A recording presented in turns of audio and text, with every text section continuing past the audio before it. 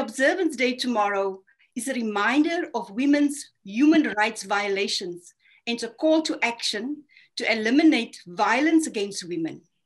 Over the next 16 days, the Commonwealth of Learning has arranged various activities and events to shine a light on gender inequality and gender-based violence as part of our contribution to prevent and raise awareness on this silent pandemic. Allow me, therefore, to welcome you to our first activity for the 16 Days of Activism, our webinar entitled Digital Inclusion, Addressing Cyber Violence and Online Hate Against Women. Let me invite and welcome our two moderators, Dr. Mireille Newman. She is the Call Education Specialist for the Virtual University for Small States of the Commonwealth, VUSC in short, and she is the person who has brought this all together. Also, our second moderator, Dr. Kirk Paris, an ardent advocate for women's rights and women empowerment here at the Commonwealth of Learning. Welcome, Kirk. Welcome, Mireille. It's over to you. Welcome, everybody. I believe that this is a topic to which we have not given sufficient attention. Online harassment and violence is real, and it is as destructive as offline violence, and it has far-reaching impacts. Shame and humiliation, yes, but I think very importantly, self-censorship is one of those impacts that threatens our fundamental right to freedom. And as women, we need to prepare ourselves and those we love and serve to use the tools and access the training that will keep us safe. So at this point, I'd like to introduce our featured panelists so we can get right into the subject matter. Here with us today are two wise women, Dr. Leanne Perryman and Ms. Vilma Gregory, both of whom will share with us ideas about how we can reduce and protect ourselves from cyber violence. So from lockdown in England, our first panelist, Dr. Perryman, is a senior lecturer at the Open University, where she conducts research into, among other things, cyber violence. She's committed to raising awareness about the prevalence and the impact of cyber violence and the need to build digital cultures that are safe and empowering for women. She's going to talk to us about how addressing cyber violence requires a multi-strategy approach involving platform change and accountability, awareness raising, education and training to support digital skills and online safety skills, and thereby reducing cyber violence. Our second feature panelist, Ms. Vilma Gregory, comes to us from Jamaica. Since the early 1980s, before computers were mainstream in Jamaica, Vilma has been passionate about all things related to online communication. She has merged her love of languages, her skill with multimedia, and a concern for social justice, such that today she is a communications consultant and an advocate who designs and develops digital and multimedia technology tools for campaigns promoting gender equality and the prevention of sexual harassment. She has worked with several international organizations, and today she will demonstrate for us how we can use digital approaches to raise awareness of cyber violence and online harassment and encourage behavior change. So at this point, I'm going to hand over to Dr. Perryman, who will speak with us for approximately 15 minutes, and we will move straight into Vilma's presentation following that. Leanne, over to you. July 2020, the Web Foundation, who were discussing the impact of COVID-19 pandemic on women's online participation, spoke powerfully about a pandemic of online violence against women. Now, bearing in mind the catastrophic impact of the COVID pandemic, it would be tempting to feel that Web Foundation's choice of words is inappropriate. But a look at some statistics makes for chilling reading, I think, and I think justifies Web Foundation's choice of words. So, looking at the statistics, 20% of women in Canada reported in 2018 that they'd experienced some kind of online harassment. 15% in France, in the EU, 10%, and in Pakistan, 40% of women reported experiencing cyber harassment since the age of 15. Now, fast forward to 2020, where due to lockdown, quarantines, and self-isolation, women are using the internet much more than before. And internet use has actually increased between 50% and 70% overall. And a report by UN Women this year reveals that ICT-facilitated violence has spread under the shadow pandemic of violence against women.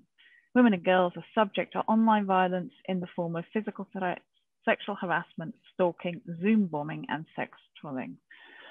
So specific cases have been documented by media and women's rights organizations of unsolicited pornographic videos displayed while women were participating in online social events, threats of violence and harmful sexist content, and as UN Women say, Zoom bombing during video calls. So that's where racially charged and sexually explicit material is displayed to the unexpecting participants.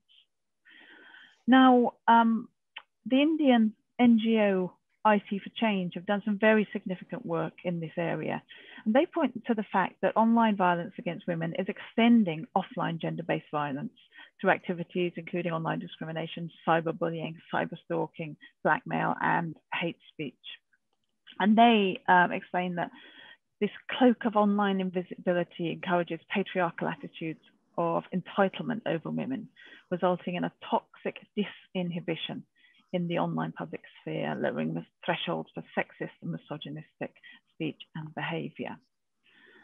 Now, why does this matter? So it matters in a lot of ways. Online participation, as Merit said, it has huge potential for women. It's got the potential to increase women's capabilities through the acquisition of informational power, so access to information, memberships of information networks, communicative power, the power to open up official communication channels, to critique the status quo, and to shape or challenge mainstream public discourse. Also through associational power, so the ability to participate in community issues, participate in formal political groups, community groups, participate in collective action, and so on. Now, participation then in open online spaces offers huge potential, massive potential, but also huge threats for women. And this is particularly exclusionary in the current circumstances where so much of everyday life has moved online due to the pandemic, I think. Women are being denied access to online services, including education, health, and legal support due to the fear and the reality of cyber violence. And women's participation as active digital citizens is also being censured. Our voices are not getting heard in many circumstances. Now, Merit also mentioned earlier the implications, the impact, and it's hugely wide-ranging. Online actions have offline consequences, and cyber violence against women is no exception, as severe psychological, social, health-related and mental health-related effects. And the mental health consequences are terrible. Anxiety, stress, depression, trauma, panic attacks, a loss of self-esteem, and a powerlessness in being unable to respond to cyber violence. It's a sort of a very one-way traffic, because the perpetrator is generally so remote. Now, what can be done? So Merit mentioned this, a multi-layer approach really, and that is a common view that action needs to happen at multiple levels. We do need legislation change at national and international level. I mean that advocacy can help achieve that, but I think on a sort of a personal, individual level, that feels sort of slightly out of our control. As there's, we do need clear guidance for law enforcement officials in terms of how to handle cases, and I think that is a particular problem internationally. Going down to women themselves, we need awareness raising about what women should do if they experience cyber violence, and including specialist helplines providing support to women and to girls in such circumstances. It's not obvious what should do, and platforms, social media platforms and other platforms don't necessarily always make it clear what people should do if they encounter these situations. We definitely need more provision for skills development in safe online participation, not only online-based skills development, obviously, because if people are not participating online, you may think that say free courses, MOOCs, other open content would be the way to go. But it's in those spaces that sometimes these incidents can occur. Now, education has a huge role to play, really. Obviously, changing attitudes and beliefs amongst the perpetrators of cyber violence against women is central, including promoting positive masculinities, but that's not going to happen overnight, really. And as IT for Change say, these beliefs are often very deep-rooted indeed. What can happen, though, is education can support the development of communities of practice around safe online participation, and sort of communities that offer peer support and can point people to guidance and advice as well, and people can share their own experiences and knowledge.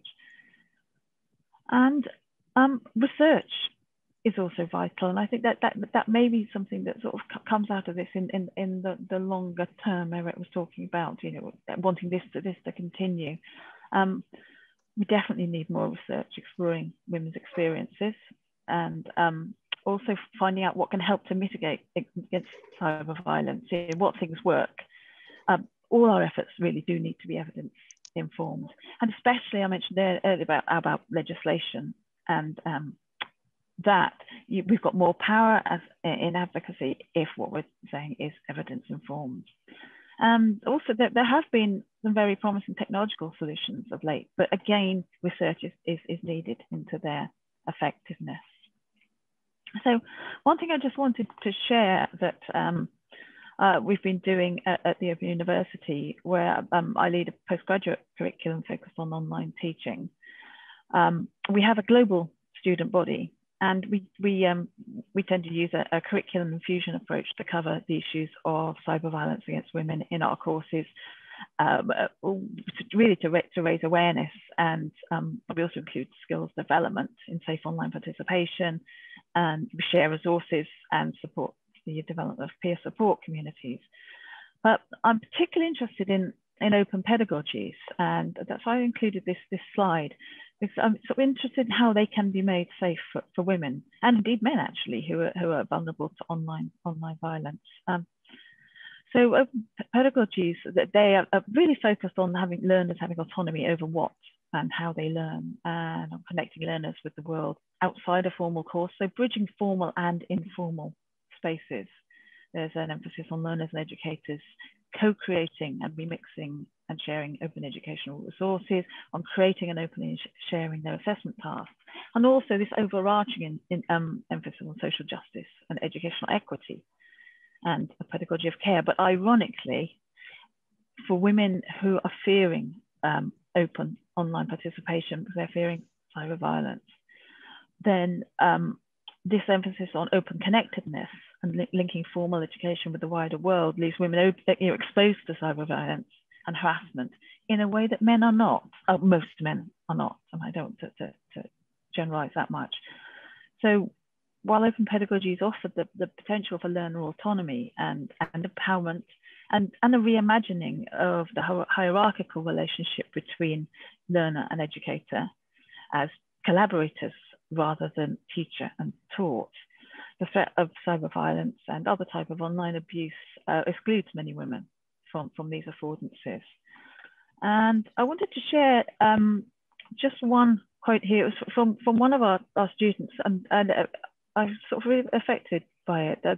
This student had been approached one of our courses really enthusiastically, was very, very enthusiastic about getting involved, connecting with a global community and everything that seemed to promise. And partway through the course, she hadn't been participating online much, and we had a bit of a Skype chat about this. And she said, you know, that's okay to share what she said. She said, in my country, many men still believe the internet is their domain and women shouldn't be participating alongside them. I've taken part in open discussions before and had a terrible experience, threats, abuse, real hatred. From a standpoint of initially feeling confident and excited about making connections across the world, I now feel fearful and out of my depth. I'm happy to participate in closed discussion forums, but feel scared about doing so more openly, especially if I'm required to show my true identity. So there's a student being denied the potential to participate in open online exchanges that prioritized by open pedagogy because of the experience she's had with cyber violence. And it's difficult to see how this gets turned around, really. So I've been working with some of our educators in thinking about ways to reshape open pedagogy so that they do offer alternatives and the option to opt out. But that's sort of a work in progress, really. And I think it's something that we could, as a community, work together on. So what next? As Merit has said, really, we need to be having global conversations, just like this one, about this issue. We need to be coming together across disciplines and across nations to work on collective solutions that draw on our individual areas of expertise and also to support people who are already active in this area. There's a lot of work going on in this area. I mentioned IT for Change.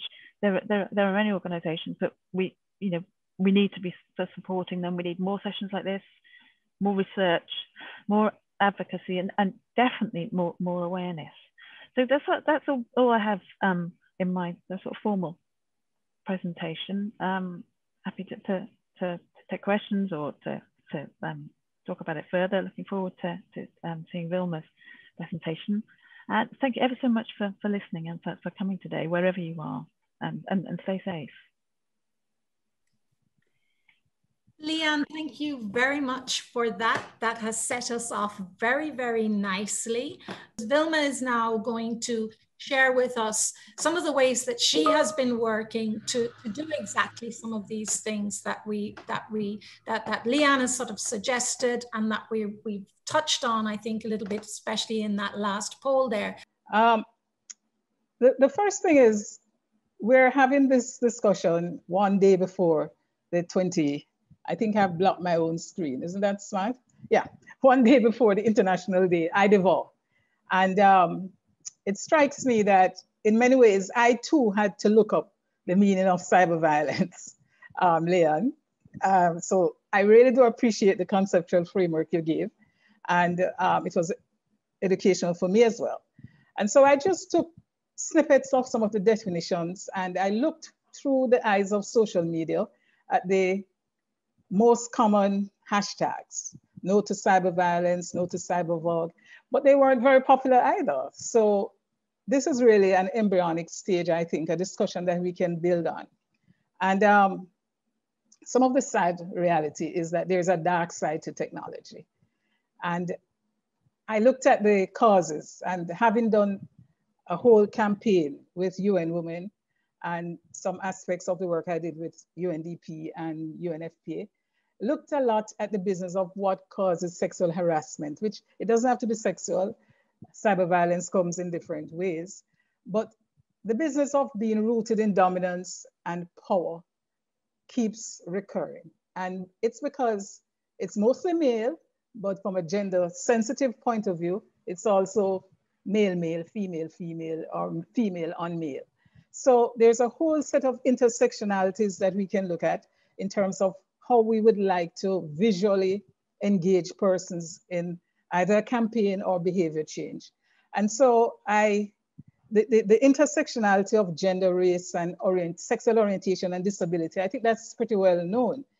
But Leanne, you spoke a lot to the negative impact, and the psychological one, I think, reverberates more than anything else.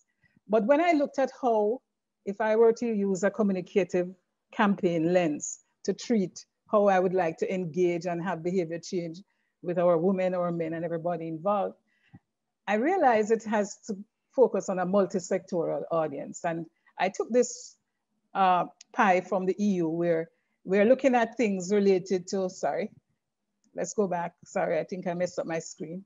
The laws, the legislation, governance, which Leon mentioned, but the cultural norms, a lot of the things that people consider acceptable and not recognizing how offensive it is. Those are the things that we have to bring in as well. And then I looked in the mirror. I looked at myself and said, what's my predicament?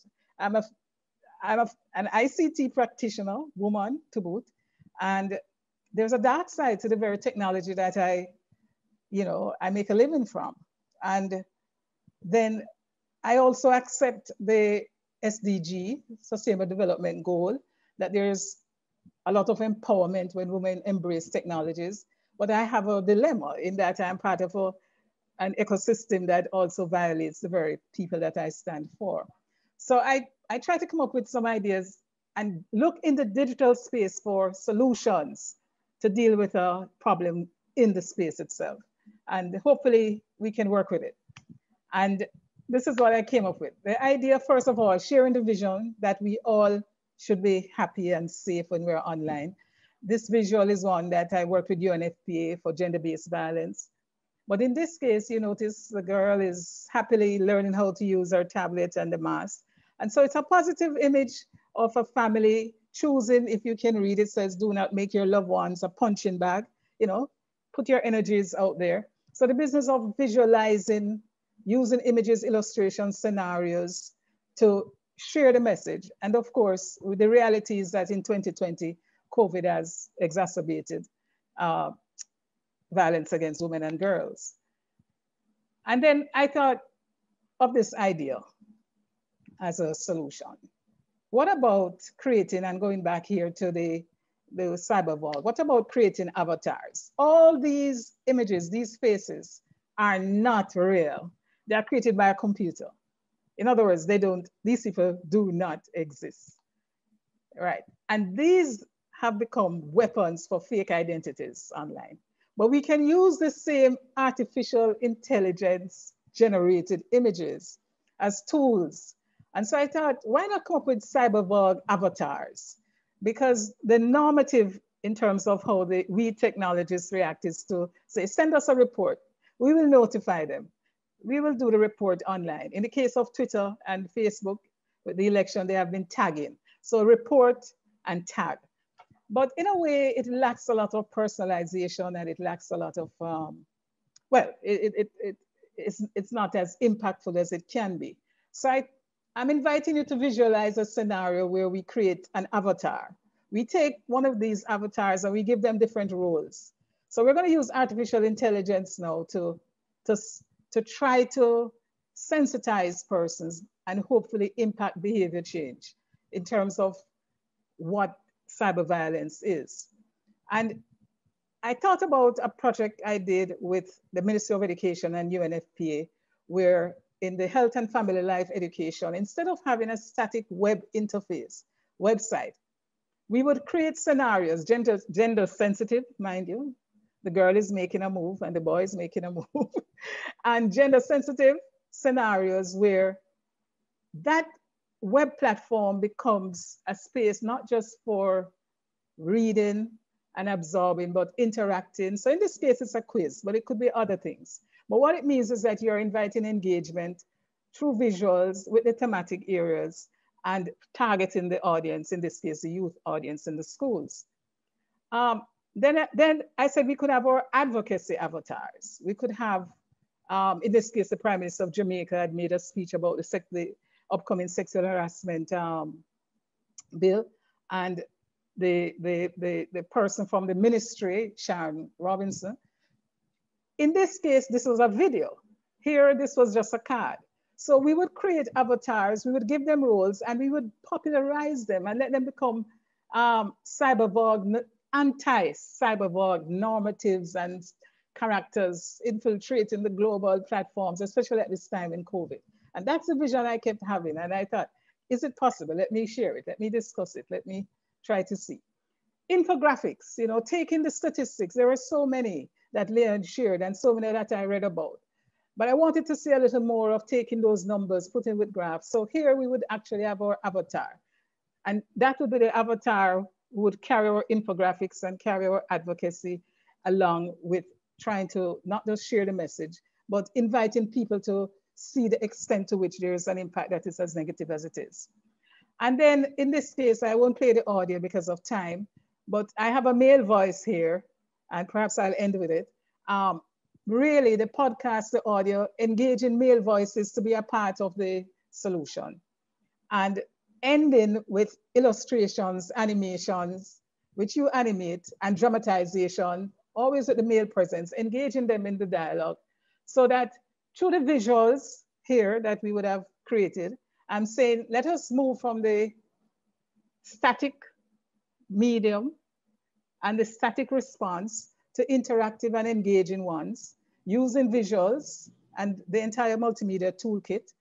And let us appropriate the avatars and the artificial intelligence, the computer generated faces into actors and social agents so that we can eventually make a change.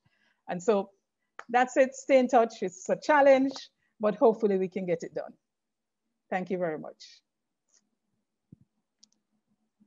Just in my closing remarks, and I want to thank Marit for giving me this opportunity. Overall, of course, I think we've spoken to this, but quick summaries, of course, Leanne, your presentation very much focused on providing the background around the skills, research, open education, and certainly speaking to the mental health aspect. And I think that has become much more prominent in today's education circles. And I will speak to the education space more so as an educationist, and most of us on the panel are educationists. And the mental health aspect, again, is becoming more and more prevalent. And I think the other part about that is awareness. I think there's more awareness and understanding around this space that we didn't have really only a few years ago, and of course, even further back, where it was attributed to whatever the case might be, but not realizing that these are deep-rooted issues that people face every day, and that it's okay to talk about this. And the fact, though, however, is that it's certainly perpetuated in many respects with the onset or the ubiquity of online learning, technology, which again, really penetrates almost every aspect of our lives today, for good or bad. I think that sort of segues to Vilma as well. Vilma, you talked about the good and bad of technology. I liked how you provided us with some ideas and tools to think about impacting or negating those aspects of cyberbullying or cyber violence. The avatar issue, which you certainly came back to, is a really interesting one around this idea of kind of modeling or visualizing scenarios that are very real and how to address those in education settings and beyond that as well, workplace, et cetera. And of course, I can speak to workplace as well. Workplace violence, gender-based violence in the workplace, cyberbullying penetrates, or cyber violence, excuse me, penetrates those areas as well. That's another hat that I wear in terms of corporate training in that space.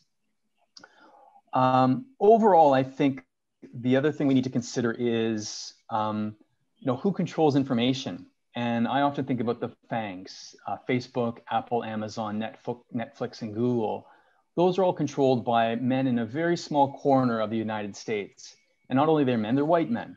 And I think that we need to see more change in that space in terms of who are the leaders around technology and how we can empower individuals and women in particular. And I think we can't deny the reality of optics. Up until just a month ago, we never would have thought that, the holder of the second most important position in the world's most visible democracy was very much limited to white men. And that's changed. The onset or the election of the Biden-Harris ticket really will enhance visibility, and I think also present opportunities for women, realizing that you can do this. Of course, I'm in the position of speaking as a male, so I certainly recognize my position of, you could say, privilege, but I think at the same time, it's important that recognizing that men are not only part of the problem, but part of the solution. And I think, as Vilma spoke to, bringing men into this conversation, recognizing their role in combating cyber violence is imperative.